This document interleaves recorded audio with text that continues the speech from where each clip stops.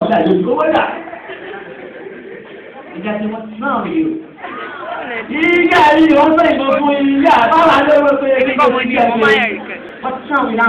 want to fight me? Okay, I'm going to fight you right now. Now the guy comes and nice for more clothes. Oh yeah.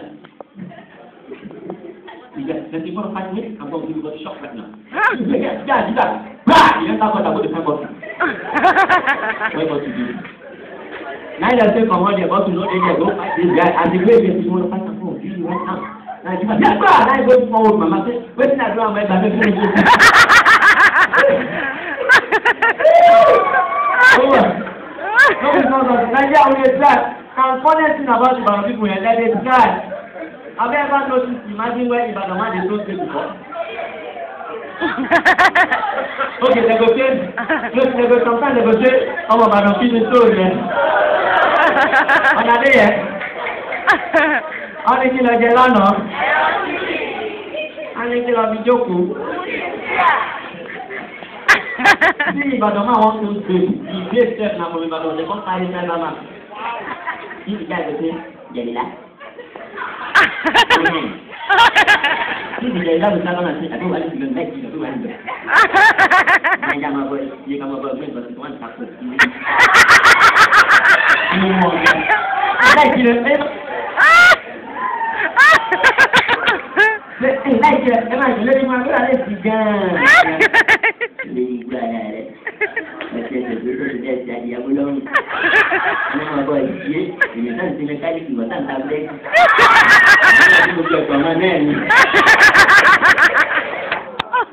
If you say that I'm going to just plaster the house. Olóògbé ilé ìdíje àbí Kàlàbánà àti olóògbé yọ̀ ẹni Kàlàbánà kò dé yẹ owó ẹlòmí sọ́tọ̀ọ̀sì àdé ìsáì bọ̀ Monday owó wetin happen for inside bus na no be small something in fact many things dey one pastor dey there person wey dey sell drugs dey there one abokinna dey there one worriboy dey there one old woman dey there everybody just package themselves for inside that bus na everybody go as we dey travel dey go na one old mama say this bus na no get AC. The other day, Mama, how much you pay? They are all 80, now they are all 80. Never reach 30 minutes, no one of the people.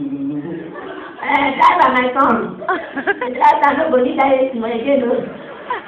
You never reach 2 minutes, then they said, come and say, I can't put that money. I don't want that. I don't know what I'm going to do. Last time I was known, for the money. Never then, he did that. You know, they speak about the speak English joint.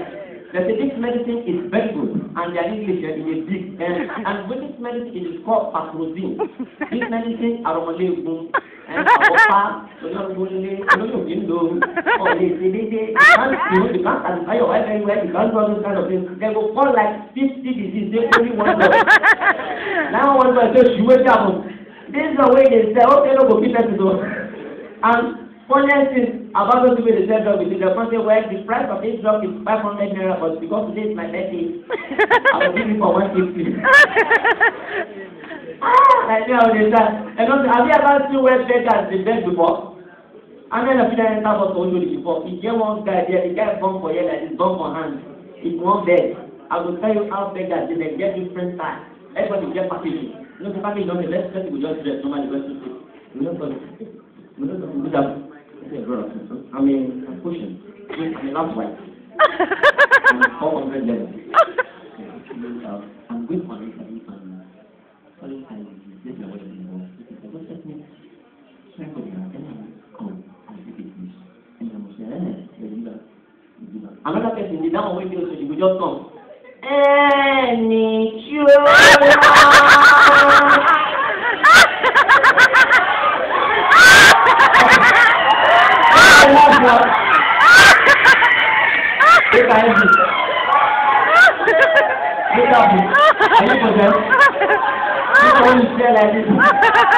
relax. You gotta say, I need you. And the guy will put a party stress. You say, you know the corner and finish. You know you go say, I need you. You know the one who is Any Darada. For brand, the market will sell market. You will sell what is this will sell market. Now what? Then I will get some coming to. And that's the animal shop at the wrong.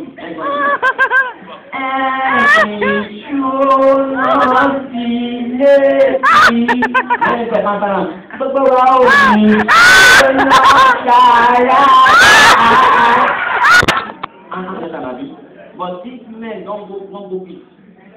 Maybe just drink finish. You know, if you dress which one level, if you won't finish, you will just enter your room. You know they do you. They do you. Now, imagine that they get going around one piece. Now, come on outside. First make it normal, one day we get, you know, as the Pharaoh baby, baby, come on, do before you start planning, now girl now you do, now, first thing we want to go around one day that food. Normally you want to say, and normal thing you want to do.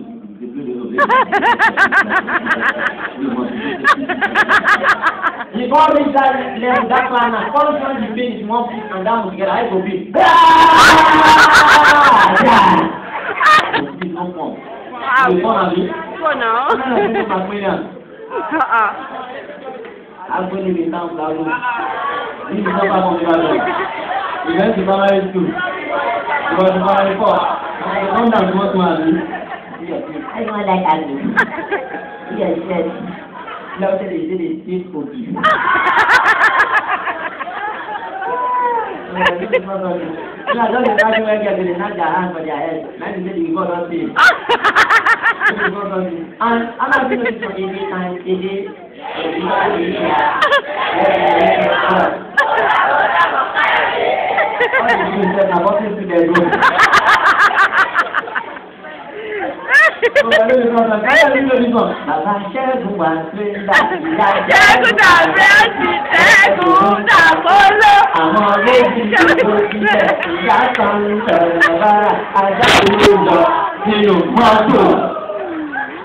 So experience of publishing is sweet.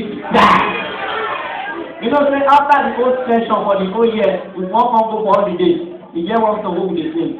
I'm not going to know the song. Go, when was the go, lion,